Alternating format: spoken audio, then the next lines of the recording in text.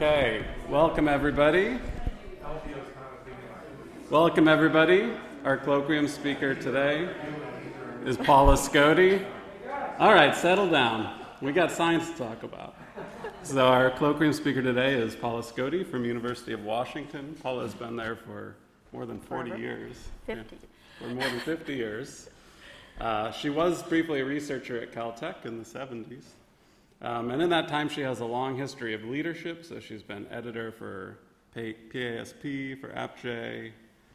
She's also been president of AAVSO, president of AAS. She just finished her stint there.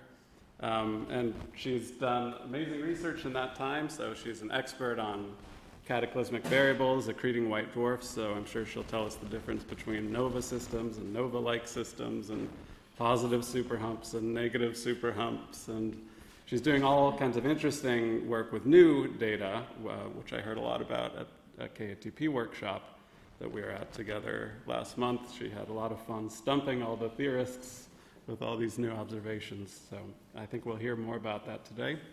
Take it away, Paula. Thanks, Jim. Yeah, it's really fun to be back here because I was here in late 70s and working with graduate students, France Cardova, who went on to become head of NSF, Graham Berryman, who's still around here somewhere. Anila, I think you were a graduate student in those days too. So it's really nice to be back and now working with students like Tony and postdocs like Jan. I've done this, as Jim said, for more than 50 years, been working on cataclysmic variables, and I've stuck with them, whereas a lot of people have left and gone into exoplanets or dark energy. Because really, cataclysmic variables have a lot of interesting things, and they're constantly doing something different, so it's never boring. There's always something new. And I'm hoping to share some of that with you today. So a cataclysmic variable, let me just start out defining it, because different people include different things into cataclysmic variables. So in my definition, it has to be a close binary system. So we're talking about periods on the order of hours generally. The longest is 2 days, but that's really an exception. Even the ones at 8 or 9 hours, they're harder to work on. The great thing about CVs is in a couple of hours, in one night, you can get a couple of orbits. So you can really follow what's happening throughout the orbital cycle of a system, and they're easy to observe, and I'm an observer. It has to have a white dwarf primary. The primaries in these systems, for the masses that have been accurately measured, they're all near 8/10 solar mass, whereas single white dwarfs are near 6/10, so they're generally more massive. And that's been one of the puzzles as to why they're all massive. Some of the ideas are you can get rid of the lower mass ones, or you have some evolution that creates the larger mass. It has a low mass secondary, and those secondary stars can be, there's a few that are like K stars. The binary, the larger the binary, the larger the secondary you can accommodate. So you can have like a G or K star, but those are the rare exceptions. Generally, they're basically all M stars, and they can extend down into the L T dwarfs and brown dwarfs as well for companions. They have to actively be transferring mass, and the mass transfer rates are something like 10 to the minus 8 to 10 to the minus 11 solar masses per year. So some people include things like symbiotics in here, or AMCAN vans. So in principle, you could, because they follow some of these characteristics, but in general, I'm not going to be talking about those kinds of systems today. Okay, so there's also, besides what you include, there's many different categories or names that are assigned to different kinds of cataclysmic variables. I like to do the classification based on the magnetic field of the white dwarf. So in general, it's not terribly easy to measure a magnetic field. You have to be able to, first of all, see the white dwarf, and you have to be able to measure fields that are more than a kilogauss. So we're talking about tens of kilogauss to megagauss fields we can actually measure with Zeeman or cyclotron humps. But we think basically due to evolution, all white dwarfs have some magnetic field. And so they're probably all kilogauss fields. So the vast majority, and we now know somewhere between 4,000 to 8,000 are some of the numbers. A lot of the CVs that are known are candidates, so we're not totally confirmed, but there's thousands of them. And the expectation is that there's probably a few million in our galaxy, so they're very numerous. The disk in these systems extends, so mass transfer comes over from the secondary, circulates in an accretion disk, and that disk can extend right down to the white dwarf surface or probably close to it. We think that from accretion disk work that there's probably a little zone around where the boundary layer is, where there's actually doesn't disk actually meet the white dwarf.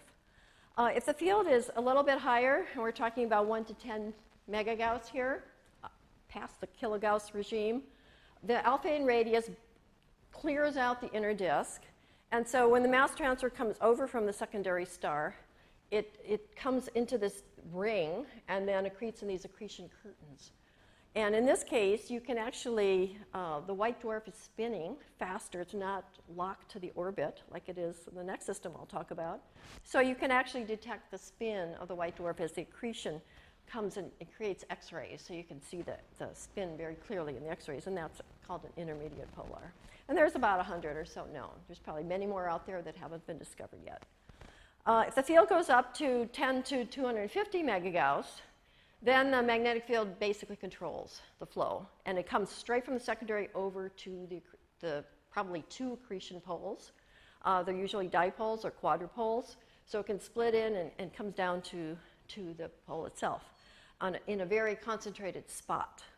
And then lastly, there's this category that we call LARPs, or low accretion rate polars, where the accretion rate is very low. We're talking about 10 to the minus 13 or so. It's probably a wind. There's no stream. The wind from the secondary gets taken by the magnetic field of the white dwarf and creates features that show that it's magnetic. So I'll be talking about these different types. So just to show what's happening in the different accretion regimes, and accretion is the underlying thing why CVs are so interesting. There's always variations in the accretion. The effects of the accretion are what creates things in the light curve and the spectra that make them so interesting.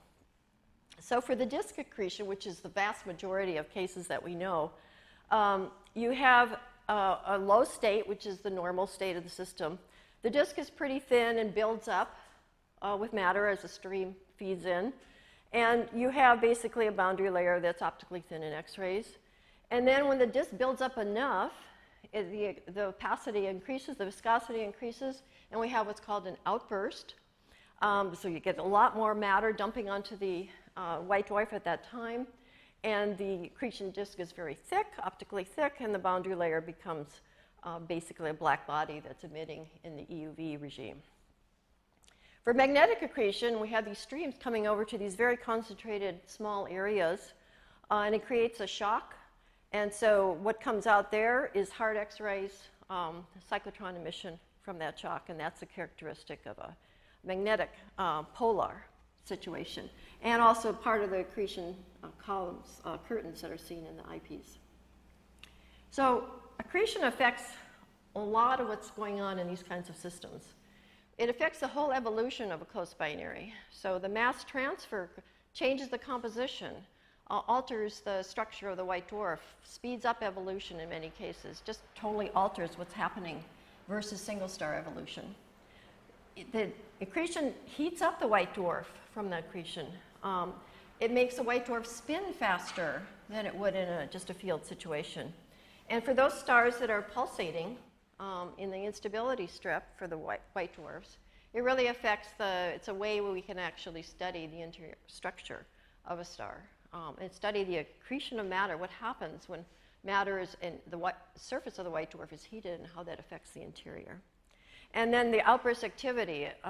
Besides just the dwarf nova outbursts, I'll be showing you some other kinds of what are called bursts in these systems. And part of the problem, the current things that we're studying now is what is actually causing this other kind of activity that is happening. So I'm going to touch about these basically 3 areas. Evolution, we can look at and study through the orbital periods of the systems. What we want to do is get the numbers of objects in each orbital period. That traces the evolution of the close binary as it gets closer and closer together during its evolution. The white dwarf is also another way to study the evolution, because the white dwarf is going to be cooling, but it's actually heated by this accretion as it goes through its evolution. And to study the white dwarf, we have to use the UV, because the optical is swamped by the accretion disk light or the accretion funnel, the curtain, etc. So it's very difficult to study these things in the optical. We get a picture of the disk or the funnel in the optical, but we don't get a picture of the white dwarf, so we really have to use the UV. And with the UV, we can get spectra and determine the temperature, the rotation, and the pulsations. And then the advantage of the latest data is all the survey data, especially the long cadence, long time scale, short cadence stuff that's available from Kepler and TESS, because we've really learned a lot in the last few years from these surveys. So let me start with evolution. So the path to evolution, you have to have a binary that starts out, and it has to be close enough that at some point when the more massive star becomes a red giant, it creates a common envelope. And that's what creates the really close nature of the system. So in order to get a close binary, you have to start out with a certain set of parameters in the initial binary so that it will go through the common envelope and the two stars will get closer together. So once they move together, they come out of the common envelope, it's dissipated. They're still not close enough for mass transfer. Their orbital periods are on the order of 7 or 8 hours in the scheme of things, and you have to be able to move them closer together, and that happens through angular momentum losses, through magnetic braking, and through gravitational radiation. And so eventually they'll get to the point where the secondary fills its Roche lobe and can transfer mass, and then you basically have a cataclysmic variable. All right, so population models have been around for a long time. First ones, good ones, came out about early 2000. And this is the scheme that's been put out for this. So they start out, if I can find my cursor here, this is the 8-hour period. The color scheme here shows you how many are seen at each of these orbital periods. And this is a function of mass accretion rate, which is basically a luminosity indicator. And so they start out at long periods, lose angular momentum, come down here. The angular momentum loss at the longer periods is thought to be magnetic braking from the wind of the secondary being forced to rotate with the orbital motion. There seems to be a gap, and that gap is thought maybe to be due to the convective activity, the secondary star becoming totally convective around an M4 and turning off the magnetic braking, although this is a little bit iffy. But anyhow, we know that below about 3 hours, 2 to 3 hours, there's sort of a dearth of systems, so something is turning off. And then it starts again at a slower rate, and that's gravitational radiation is the loss here. Lost my cursor again. Gravitational radiation takes over here. And then as the systems, the secondary becomes degenerate, the period will actually, the response to the mass transfer is that the period will increase. And we call these things down here at the end, just use this, down here, the period bouncers, because they pass what we call the period minimum, and the period starts increasing again. And so we can check if this procedure is right by looking at the orbital periods of systems from various surveys that have been done. And originally, the brightest systems, these are the ones that have the highest mass accretion rates, with the earliest spectral types of the secondaries are down at that 8-hour end. And the PG and Hamburg surveys found all those. And then as SDSS came into play, we found all the ones that were fainter down here at the shorter periods. And ZTF in the future of LSST will find also the faint ones as well. So we have a checks and balances on this. And what we're finding out is that really, from the colors here, you can see most of these objects in the age of the universe should be at the period bounce stage. And we're not finding those. So we knew right away that something was not right. And the something, part of it, is the selection effects. So Galosh and Nelson, about 15 years later, did a better job putting out including all the selection effects. It's easier to see the brighter ones, but it's also fairly easy now to find the short period ones. So the selection effects are here on the bottom, But the intrinsic population is still the same. We should be seeing 90%, 80 to 90% of all the systems should be at the period bounce or right at the turnover, and we don't see that many. There's like 12 period bouncers, no. So there's something wrong with the model that we have for evolution. And we could see some of the selection effects prior to Sloan, when we were already seeing basically the brightest systems. That was the light dashed lines there. Most of the distribution was on the longer orbital period. But then Sloan moved it over and said, yes, we are finding more. Most of the ones we're finding that are fainter are the short period ones. But we're still not at the numbers that are expected. And Boris put together all the data that we had from Sloan to make this kind of a plot. Nowadays, we have Gaia, and Gaia has been a tremendous help because now we have the distances, so we kind of know what's around us. And there's been papers by Anna Pella on all the systems that are within 150 parsecs of us, and we can sort out like how many magnetic systems there are, what the orbital periods are, et cetera. This is some work that I've been doing with Ellie Abrahams. I was a graduate student. It was Josh Bloom at Berkeley. Just came out with this paper that shows the distribution in terms of color and absolute magnitude, because now we have the actual distances. And so you can see, again, the color is plotted by orbital period. So the short period guys are down here. And this is the white dwarf sequence in light gray from Gaia, and the other upper light gray sequence is the main sequence. You can see they all sit there. But if you look at the orbital periods, it's like crosshead. It's orthogonal to the diagram here. So they constructed this model that can figure out what the orbital period is, given this model of exponents based on the absolute magnitude and the Gaia color. So this means if we have a system that has Gaia magnitudes now and is discovered, without going through all the pain it takes to determine the orbital period, monitoring it at over several cycles, we can actually just estimate what the orbital period is by using the absolute magnitude and the colors. And this just shows, if you plot this on a three-dimensional diagram of absolute magnitude, orbital period, and color, you can see that the slope of the fits for the model as you go down from the longer periods, and again, the color coding is the green is the yellow is the shortest, and the red and purple are the longer periods. It's much steeper, which is in line with what we expect from magnetic braking. That law, magnetic braking law, is fairly steep, but then it levels off to the shorter periods, and that's gravitational radiation. That's sort of what expected, but it still does not, it's not showing the vast majority of systems being at the short period end. So one other approach to this is through looking at the white dwarf, because the white dwarf is also cooling down through its evolution. And so this has involved a lot of UV work over the years, starting with Ed Sion and Patrick Godin at Villanova. We looked at several CVs, white dwarfs, and got their temperatures, and we can look at the match with a model, the line, absorption lines that we see in the UV, and get a rotation for the white dwarf.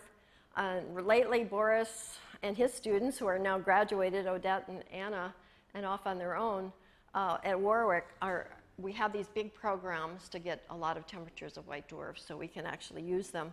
So we can get evolution. If we have the mass, temperature, and composition of the white dwarf, we can put them on these diagrams and match them with the models.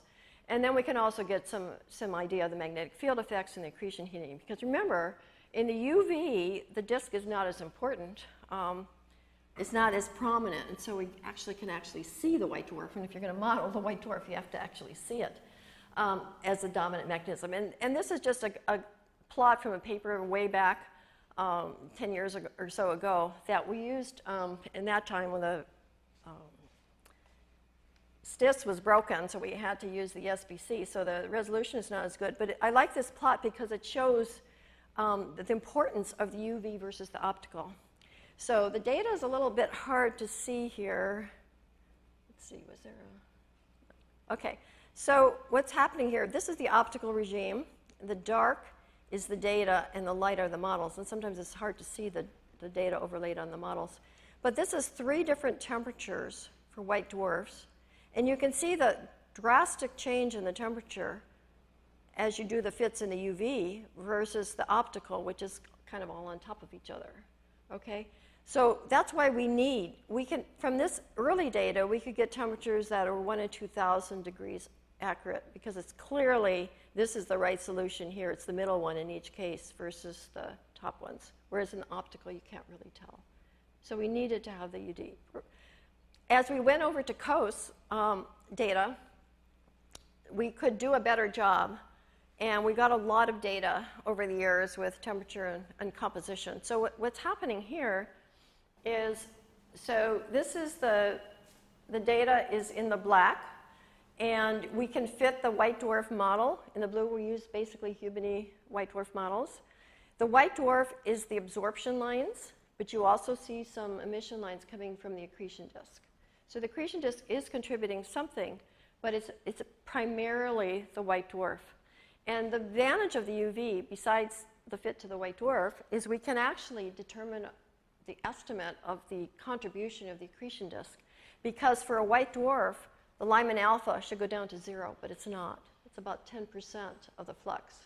And so we take this as the contribution of the remaining stuff, which is the accretion disk.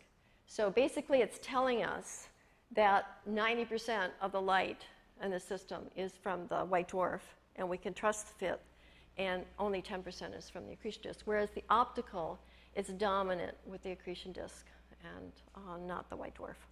So this is just some examples of the fits. We had a large HST program in cycle 20, and Anna Paula has put together from the data in our cycle 20, along with all the past data that's been accumulated for all the 43 systems that have Gaia distances. So we actually have the distance. There's ambiguities in the model when you're trying to fit the mass and the log G. But if you have the distance, you can constrain and actually get out the mass, and then use the mass-radius relation of the white dwarfs to get out the mass, radius, and the temperature of the white dwarf. So it just shows you some examples of the kinds of fits that we're getting, from 11,000 in some systems to 26,000 in others. And they're very good fits. We could get the temperatures down to a few hundred degrees versus a few thousand degrees. And so Anna put them together on this diagram of temperature on the top and its m dot, accretion rate, on the bottom. And you can get accretion rate because the accretion luminosity is a function of the accretion rate and mass and radius of the white dwarf. And since from Gaia and the fits we have the mass and radius of the white dwarf and the luminosity, we can then solve for m dot. Okay, so we've got it all on this to do the evolutionary stuff. So the circles here are the data.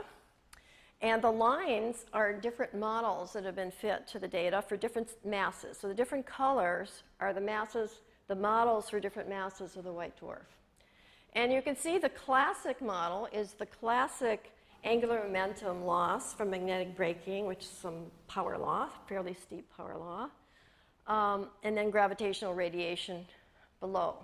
And you can see it really, the classic model is not doing a very good fit at all. And the turnoff is wrong, and certainly at longer periods it doesn't work at all. And then lately there's been this empirical consequential angular momentum loss.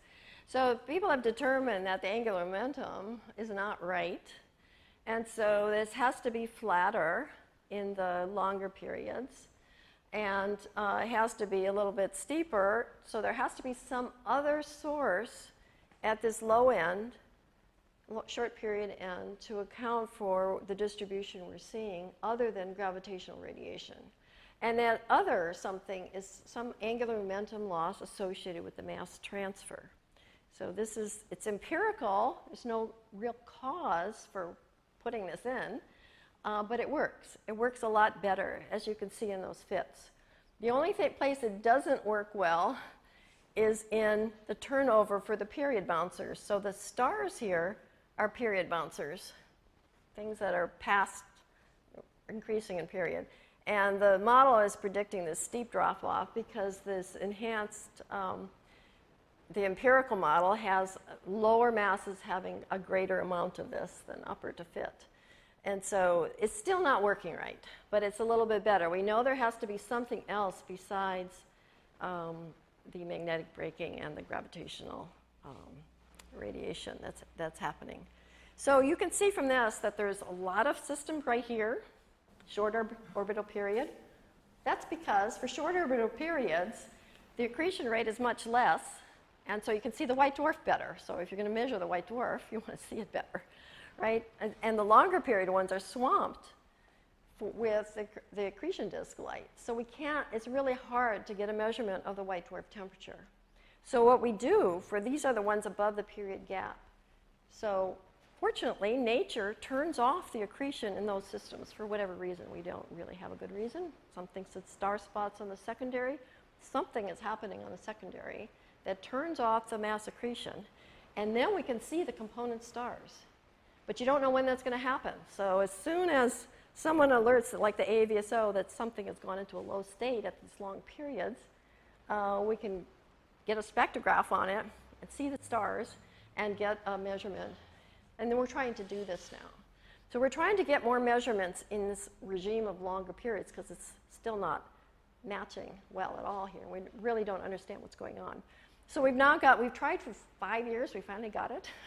It's a treasury program that's getting more data in the problem areas of this turnoff here, period bouncers, and the long period systems. So we hope in the next few years, it's going to be spread out over 3 years because the way SCI wants us to do the program.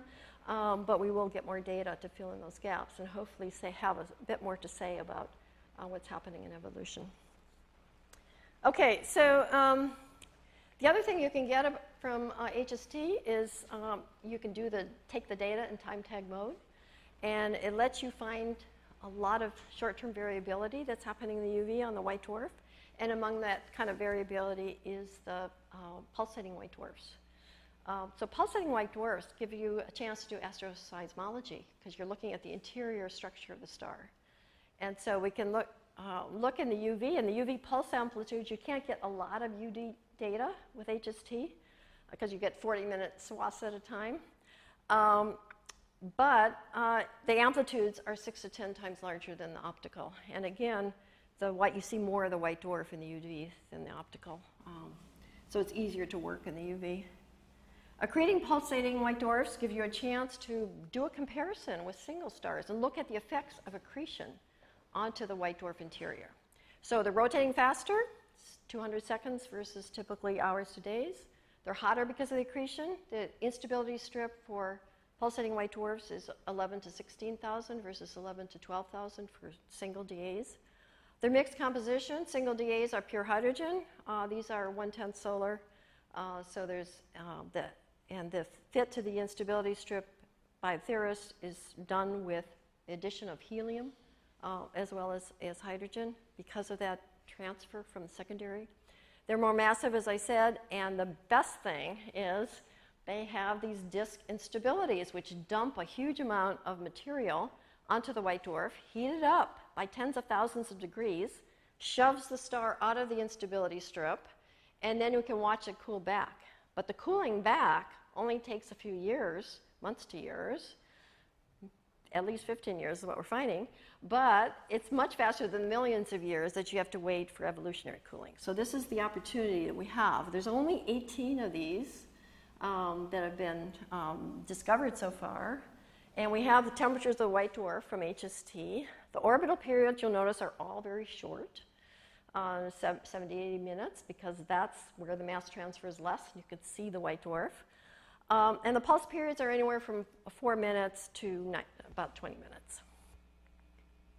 Okay, so the one that we followed the most over the last 15 years is GW Lieb, the prototype, the brightest one.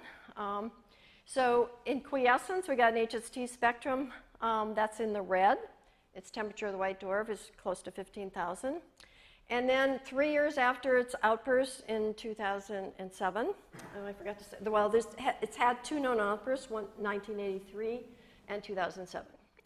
When you have a very low mass transfer rate to the white dwarf, takes a long time to build up to a disk instability. So they only go off every 20 or 30 years. So you have to be ready. You don't know when it's going to go off. It's not periodic. So whenever one of these things goes off, then we try to get it with HST and look at the heating and the cooling that's going on.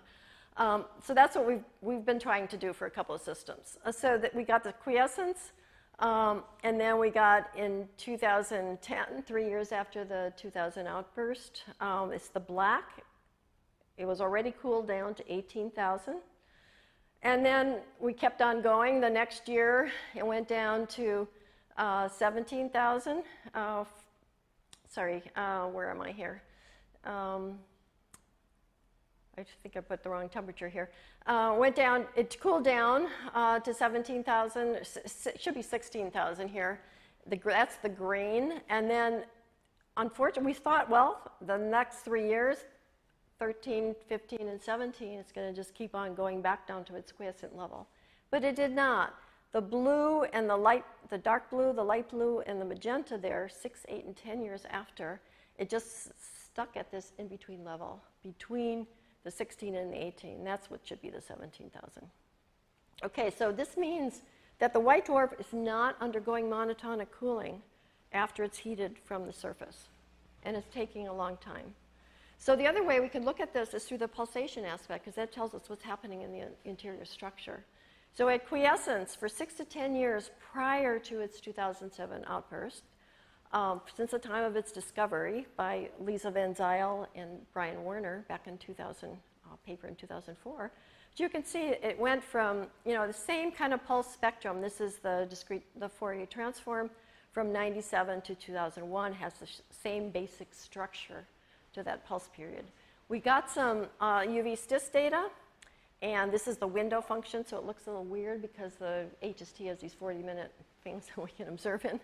But it's exactly the same periods, and the amplitudes are basically 10 times larger than the optical. So it seemed very like a normal white dwarf pulsator. After the outburst, 1 year after outburst, we couldn't get the HST data until 3 years after. So 1 year after was still quite a bit hotter, but this strange 19-minute period showed up, totally different than its. The idea is when it's heated, it cools back down, period should be shorter. So we expected the periods that were present at quiescence to come out at shorter periods when it was hotter, and then gradually get longer and longer and get back to those 3 periods that I showed you. But here's this strange mode that came on in 19 minutes, seen by many groups. And there's also a 4-hour period that was noted during the quiescence that appeared in the Galax UV data that we got, but does not appear all the time. It comes and goes. And the best data set that we had was in 2017, where we had HST data along with K2 satellite pointing at it. So we had a long stretch, 40 days of optical data, and then these pieces of HST data in between. So we were able to catch, so the red is the K2 data, which shows that 19-minute period, very, very obvious. These are not subtle effects. It's very obvious. You can see with your eye. The 4-hour period is coming in that slow hump. And then the HST data is in black. And the HST is simultaneous with this stretch.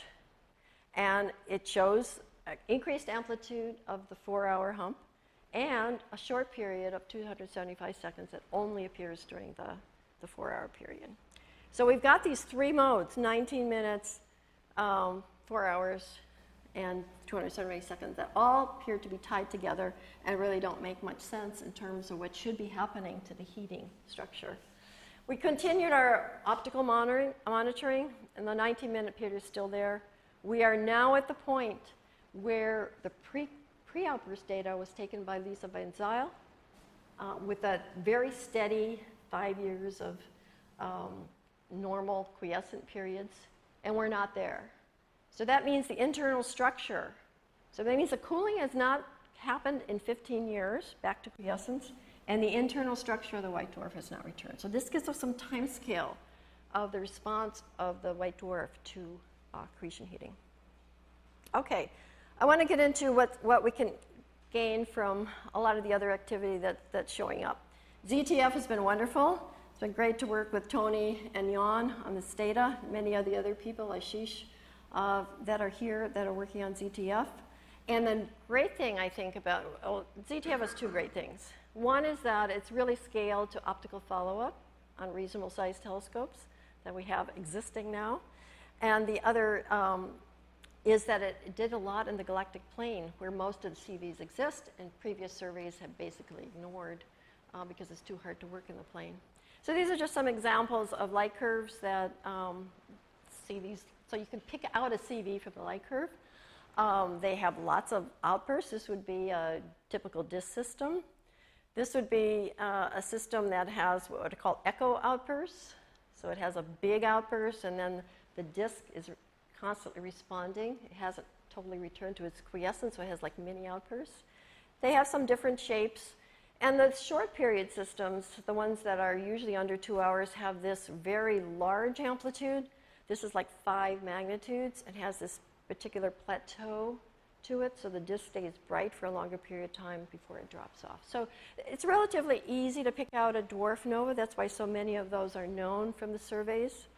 But what you really need to classify a system is the follow-up optical spectra.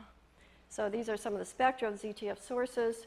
And what I particularly like to look at is the presence of helium-24686. So this major line here that you're seeing is H beta. And if you see that, that's usually an indication that there's a magnetic field in there. And then we can follow up on some of the magnetic objects. So the one other interesting thing that I was just talking with Jan today about is he has been finding these LARPs in the ZTF data. We originally saw them in Sloan because the quasar people thought they were quasars and couldn't match the line, so they sent them over to us, the optical group, and we identified them as cyclotron features. This is what a low accretion rate system on a cold white dwarf creates these cyclotron harmonics. And you can, the spread of the harmonics gives you the magnetic field. So this is a white dwarf temperature of 5,000 to 8,000, magnetic field of about 60 megagauss, and a very low m dot. So this is a wind accretor, like in that first picture I showed you, and there's another one here. So Jan is finding about 10 of these in ZTF. There's probably many more. And the thing is, of the nearby survey that Anna Paula did with the Gaia CVs that are known distances, 30 to 40% of those were magnetic CVs. And as I showed you, we know 4,000 disk CVs, but only a couple hundred magnetic CVs. So we're way far short. There should be many more magnetic CVs out there. They're just harder to find. And so you have to take more care in trying to locate them. And this tells you, shows you what the problem is here. So we have those cyclotron humps, but you have to have photometry with the filters set on those humps in order to pick them up. So Gary Schmidt did this diagram for Sloan filters, which are the ones that many people use for surveys now, where things would lie on this diagram of G minus R and U minus G, with this is the main sequence and the white dwarfs, where the squares are the known LARPs, and this is where with known magnetic fields. So he did this map out. If you wanted to find objects of a certain magnetic field, you would look for this color because that's where the cyclotron humps would appear in a Sloan filter that would allow you to detect them. Okay, so it's really a selection effect. And Jan has found a way to look at just the light curve shapes to tell you what these things would be. Okay, so I've got to get to the Kepler K2 and TESS data here. The advantage of this is you get these in Kepler, you had a couple years, and in K2 you've got 40 to 70 days of data. You get this uninterrupted coverage, which was wonderful. You can look at timescales as short as 30 seconds to a minute or so for that length of time, and it just shows you a lot of stuff that we couldn't see before. Okay, so one of the things we can really look at what we know about dwarf nova outbursts. So the theory of dwarf nova outbursts is the disk, when the matter dumps into the disk, it can start the increased accretion from the outside of the disk or from the inside of the disk. And the shape of the outburst tells you where the outburst is starting. So a symmetric outburst here, and this is, these things are usually a couple magnitudes. They start, this would be a low m dot system. It starts from the inside out. If it becomes more asymmetric, so it's steeper on the rise and comes down slower, then it's a higher m dot. And then this is higher yet. And then you get these weird things like this, where the disk somehow stops. It's starting to cool, but then it reaches some radius and starts another outburst, another increased accretion episode. So we gained a lot, and this gave a lot of fodder for theorists to explain for disks. One of the things I found interesting, this is another one with these halt in the middle.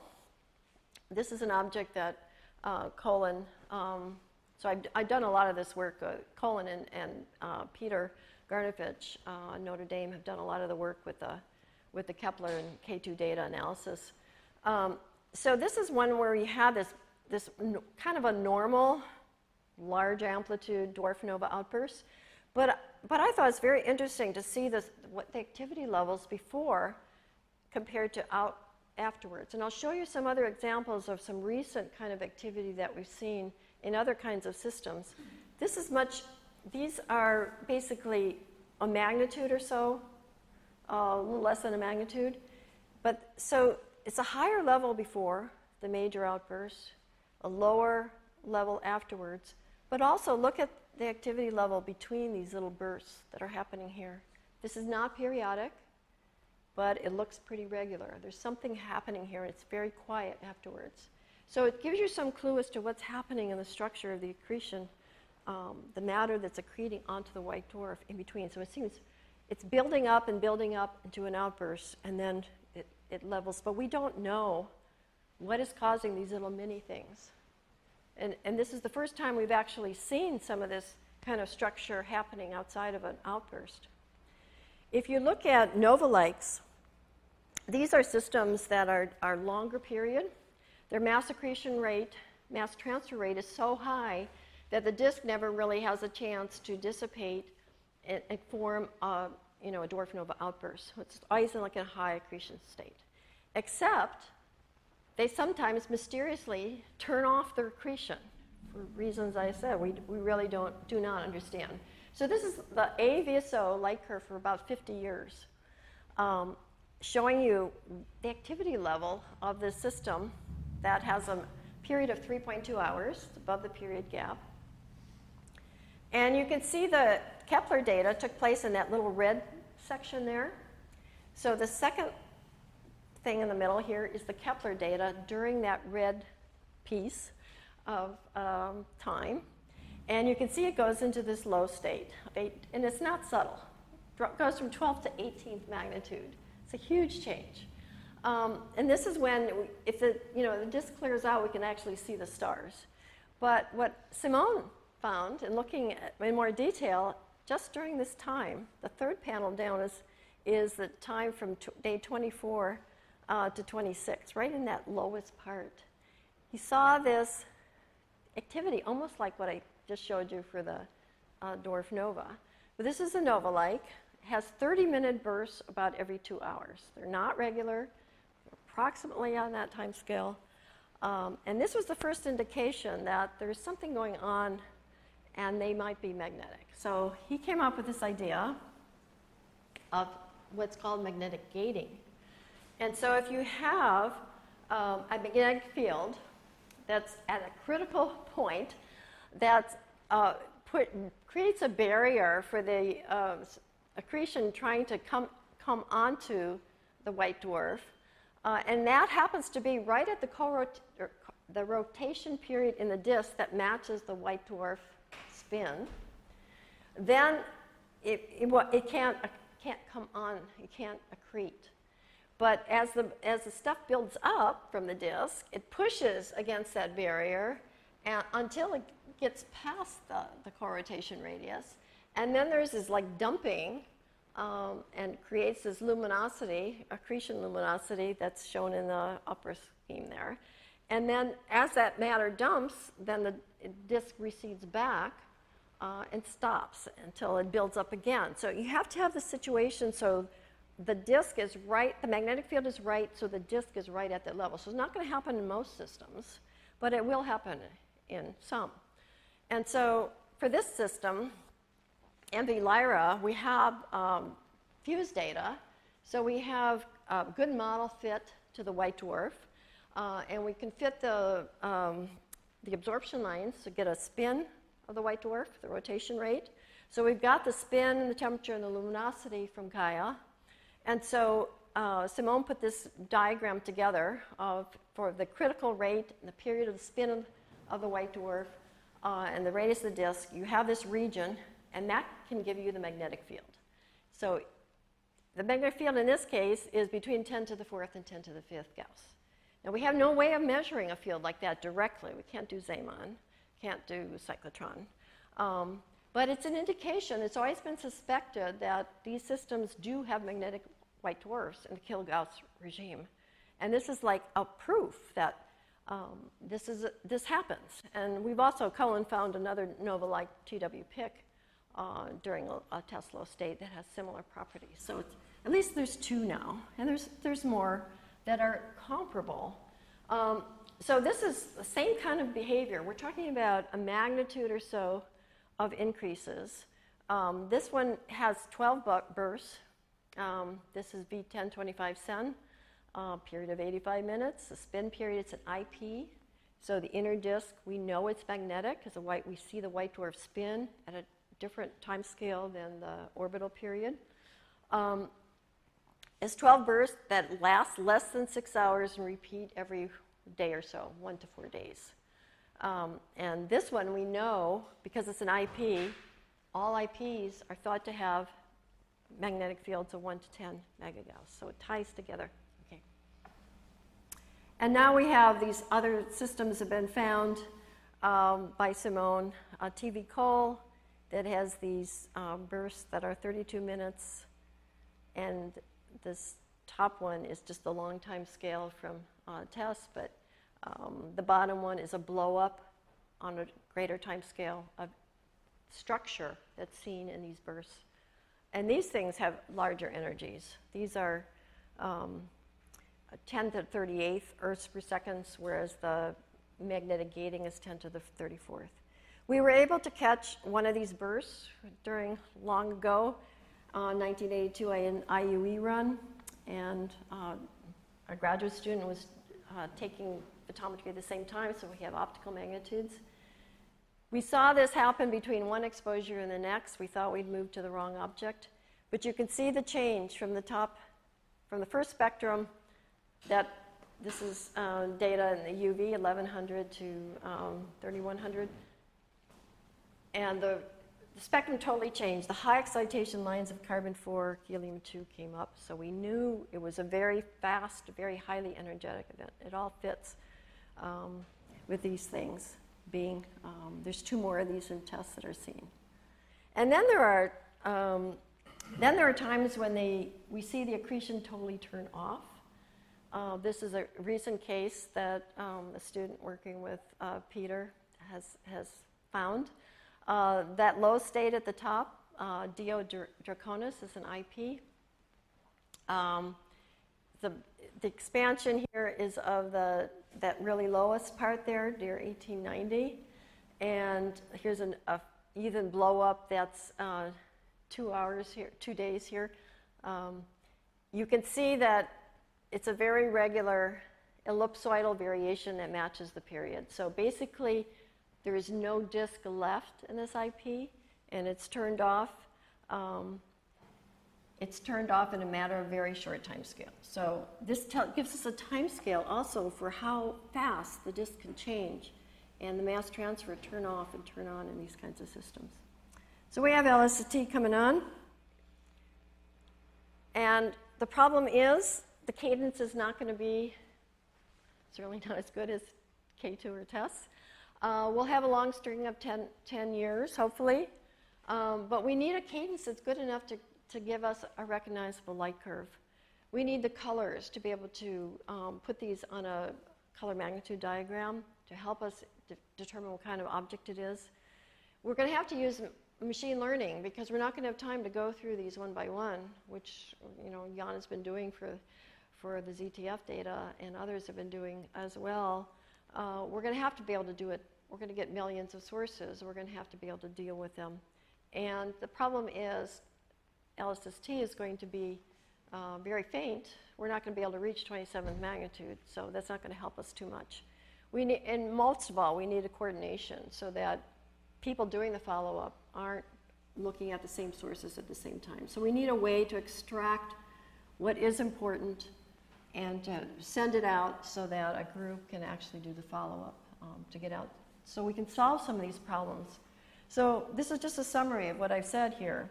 We know there's dwarf nova outbursts, so we have a thumbs up. We have a pretty good idea of normal outbursts, but all that other activity, pre and post outbursts, even in a dwarf nova system, we have no clue what's causing that.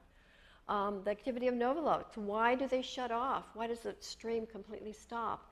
And do they really, does it just completely go away as it appears to do in Y-way draft?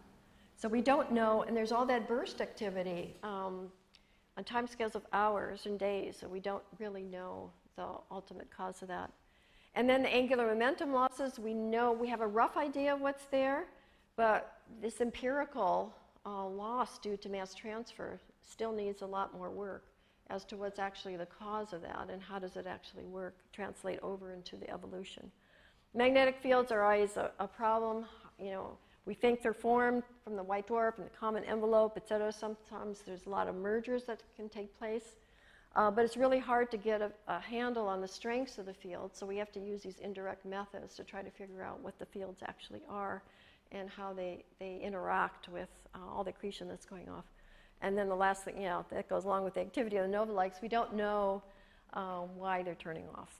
It has to do something with the secondary star. So there's a lot of aspects of CV work that still need a lot of work. Maybe I'll keep us all busy for another 50 years, I don't know. Okay, I'll start there. Stop there.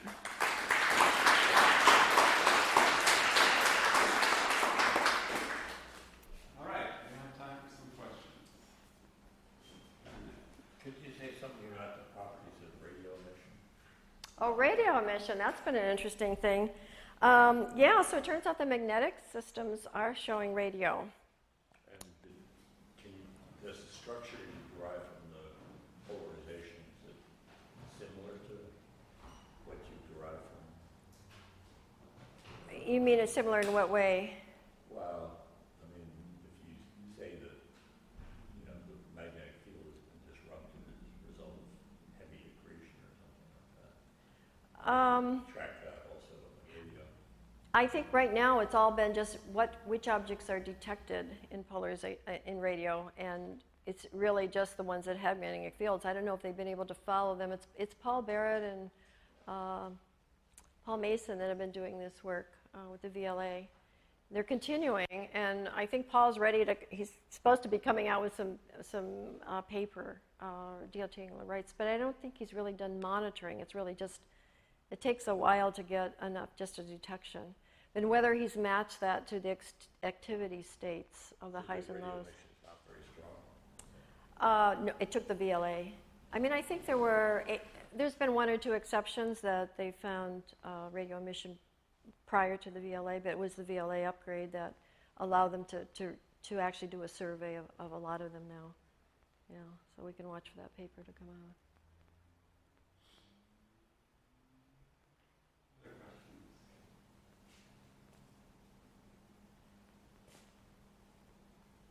So I was wondering about the system that you said you think it's like a roughly 10 to the 4 Gauss field. One of the systems was MV Lyra. Yeah. So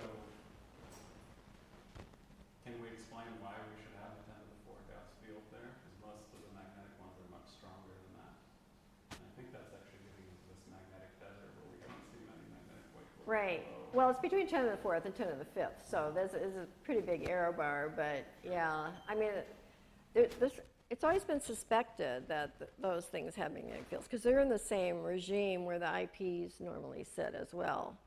So the question, in terms of orbital period. Sure. And so are they really connected to those, and why are some, it could just be the state of the accretion, but why the magnetic field is not strong enough. I mean, because they're higher accretors, I think, generally.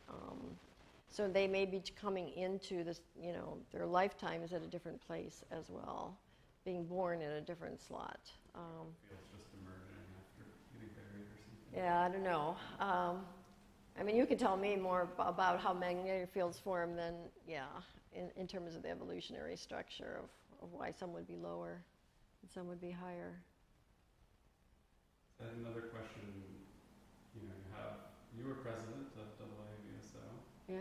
So you have this huge team of amateurs who are following some of these things for 50 years. Wouldn't maybe triggers from them be more effective than LSST for getting rapid spectral follow-up of some of these? Yeah, well, they tend to have 30-inch telescopes at most, so. Sure.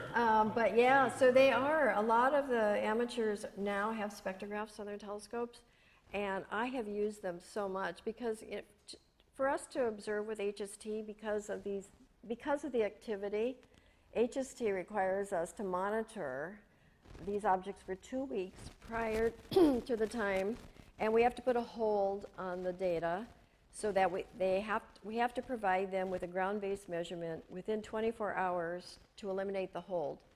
And there's only been, how many hundreds? We probably observed 100. We've only had 2 cases where the object has been, too bright, and it's not really too bright, but with it, we're being very safe that we've had to stop the observation. Then we don't get it back. But still, to monitor 40 objects, they say it's a lot of work, can't do it on weekends because the staff is now working on JWST, and so, there's all these problems to try to get the data. And many of these cases, the outbursts are every 30 years.